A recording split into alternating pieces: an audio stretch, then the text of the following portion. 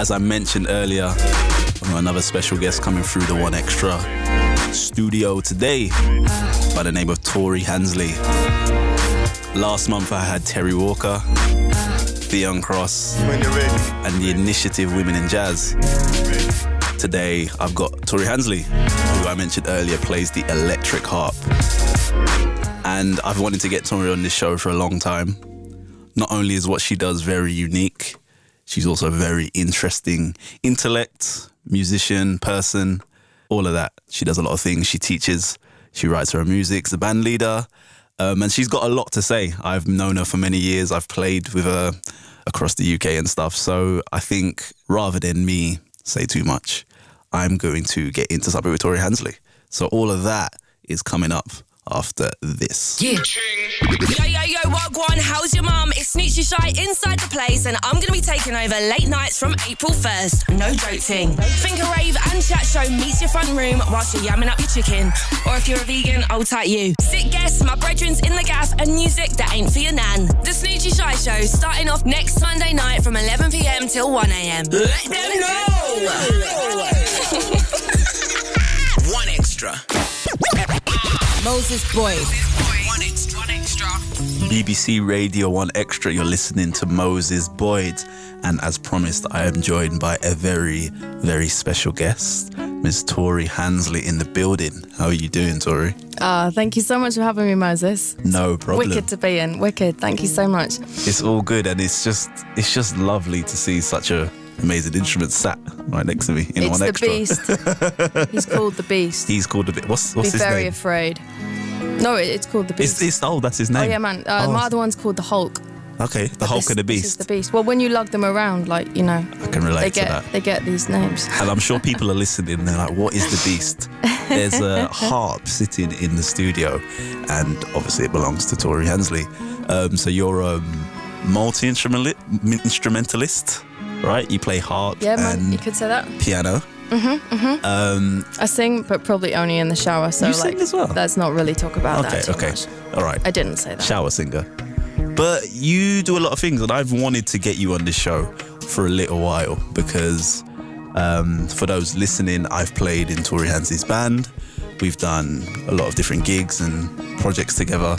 Yeah. And I just think you're a really interesting, inspirational force of energy. That's the best way to explain it. And Bless you, man. I feel we have to share that across the airwave. So talk to us. Where do we start with Tori Handsley? I'd say in terms of the work that I do that reflects my ethos about music and the mentality of music probably stems from freedom. So I run an improv night once a month called Freedom, the Art of Improvisation. That's at the Vortex Jazz Club, right? It is, yeah.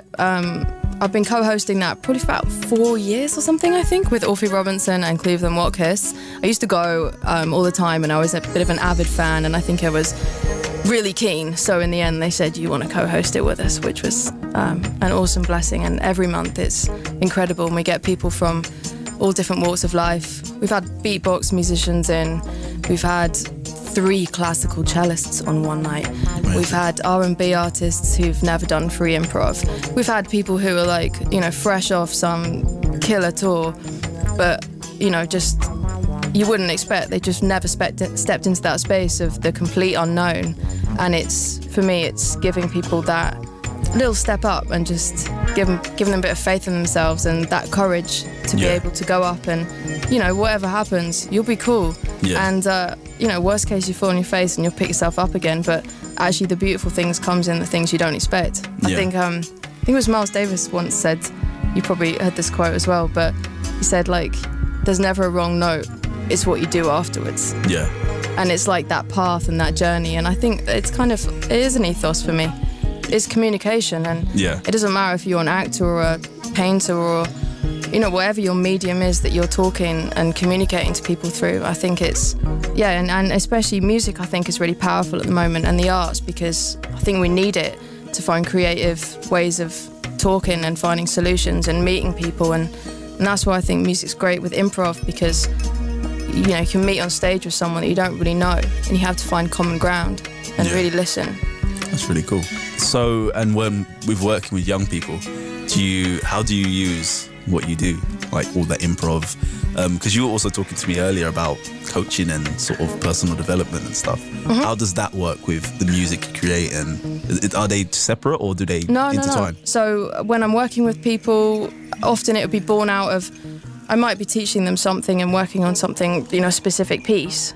And then I realise there's these areas that just cause fear or you just lose your spot. And so I'd use techniques, like certain techniques, to get them back into the music, ways of seeing the music, ways of visualising, and then working on, before you start a performance, what you've got to say, what's your story, what's your shape of what you're saying.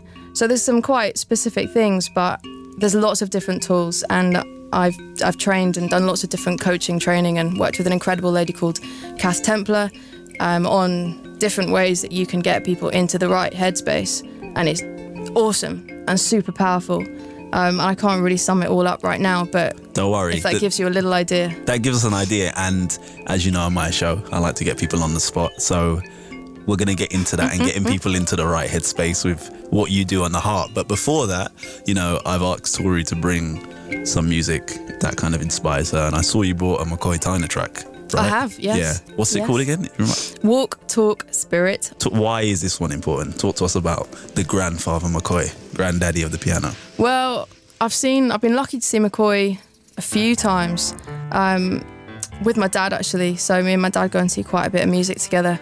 And, you know, he hobbled on stage, McCoy, one of the last times I think I saw him. He's hobbling on real slow. Maybe one of his band members is helping him. And then he gets to the piano and it's like fire.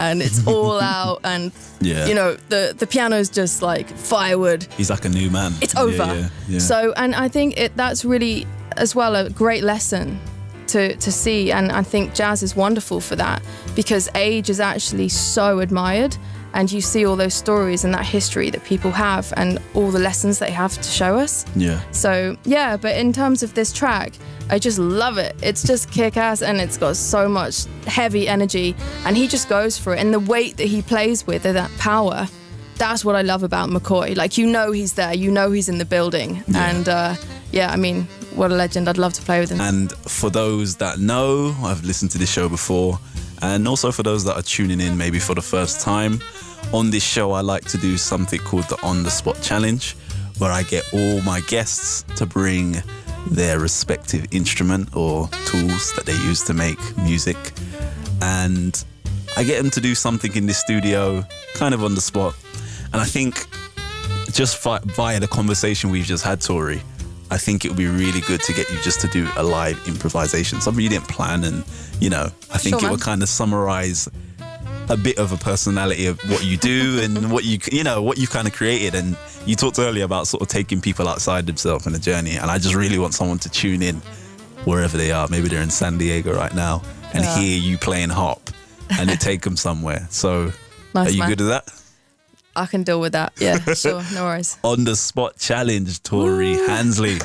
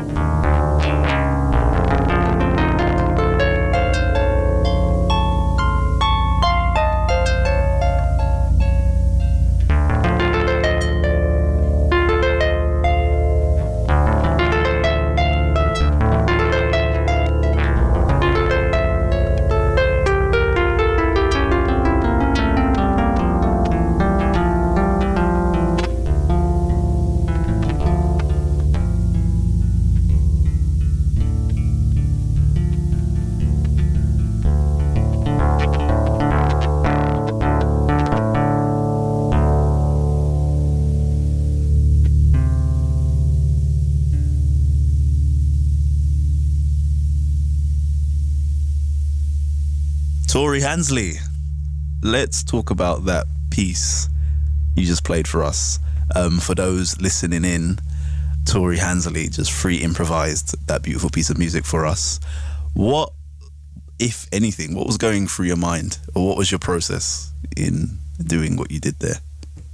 Well, I'd probably say the process is to switch off completely. So Okay. that's kind of what I've realized is the beautiful thing for me about like when you free improvise. And I think when you're performing anything, like when you're like proper in it, like you're not thinking. And if you want to get spiritual about it, you can be like channeling. We can do that. This is my show. Yeah.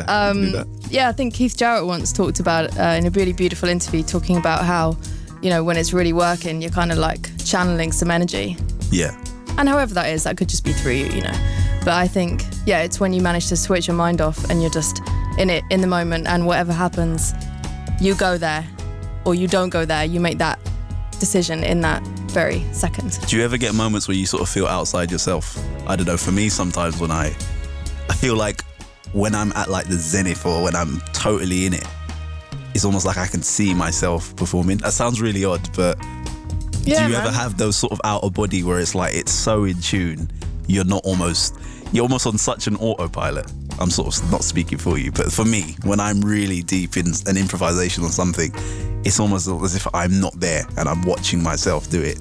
And then the minute I'm out of it, I'm back in my body. Do you have any? I think it's like totally surreal. Like when it's real, it's just like magic, really, without sounding too hippie about it, you know. But No, like, hippie's good. Hippie is good, yeah. But I remember one moment when I was playing with you, actually. It was one of your gigs, a Binker and Moses gig.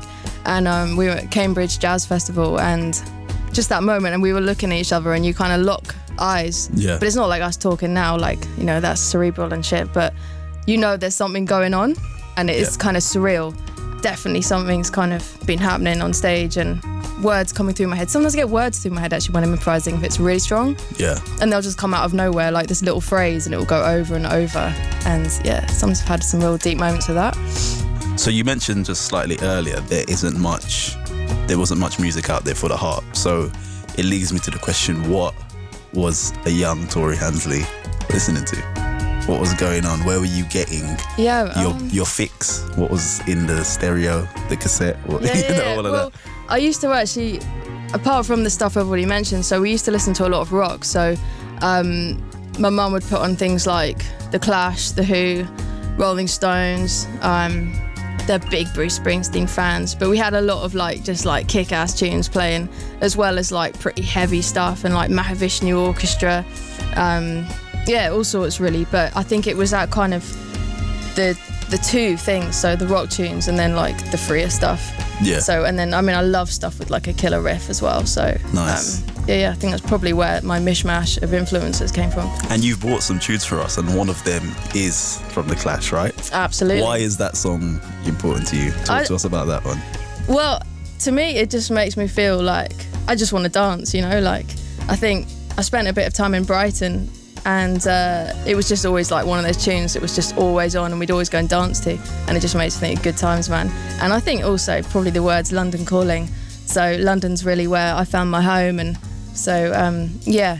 And for those just tuning in, I am joined by harpist, pianist, composer, Tori Handsley.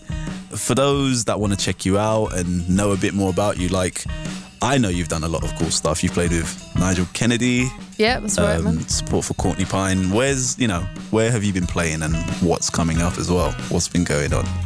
So, last year was a really special year. Yeah, like you said, we were supporting Courtney Pine at Ronnie Scott's, which was, a bit of a dream, really. You know, I met Courtney years ago. I think he was signing some CDs, and it was lovely. And he gave me a few words of wisdom and things that I still remember. You know, it's really lovely. And then it was great just to be asked to come and support him and be on the same bill. You know, it's one of those nice moments that you just have to clock. And you also played with Nigel Kennedy, right? You did a tour with him? No? Yeah. That's kind of where it all started, really. And I met Alfie Robinson when I was on that gig too. And we were doing a tour around Europe. So we were doing a Duke Ellington tour. And yeah, it was an incredible experience. So I was part of the band. There was Doug Boyle on guitar, who used to play Robert Plant, Alfie Robinson, and just like killer band. And Nigel was just, I mean, I've always looked up to him since I was little. He's a bit of a childhood hero for me. A man with attitude, but a man who reaches people's hearts. And I think, you know, people across the board, not just some elite category of people. He just, everyone. When I was playing with him, I'd just be chatting to people. I love meeting random strangers and just like get into conversation. And everyone knows him and everybody likes him and, you know, reaches out to what he's doing. And working with him was like wicked because when we'd go around, we'd play with orchestras. And Where's around? Where? Yeah. Let's be specific. Yeah. So, let's inspire some kids. Where's around? There was some crazy mad gigs. So because I remember seeing some stuff on Facebook. Like, how is there even a gig here? Oh, you've been stalking me. No, you know, lurker. So I think, one gig was in Bulgaria, in this very random little village up cobbled streets. We ended up going and finding people who worked on looms and buying like these really old school crafts and stuff. So anyway, a little mad village. So we'd go around and we'd often play with the orchestras of that area. So sometimes he would take his own orchestra, but often we'd go and use the orchestra of the area. So the local Bulgarian orchestra would come in and they were usually quite classical. So it was great having to play with them and they would having to learn how to swing. So, but Nigel would kind of go around the orchestra and encourage everybody to get involved. So you can imagine being like, you know, a traditional oboist and you've never met someone like this crazy man, Nigel Kennedy, before, and let alone been asked to like swing and improvise.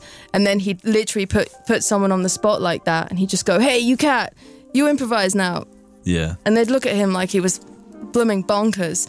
And, but he'd really reach out to people and just say, "Hey man, just try something. Just play a couple of G's. Just do something." I love that. And I think that kind of, you know, I think we're very lucky for the mentors that we've had. I know you've had many people who've also shown you the way. I have.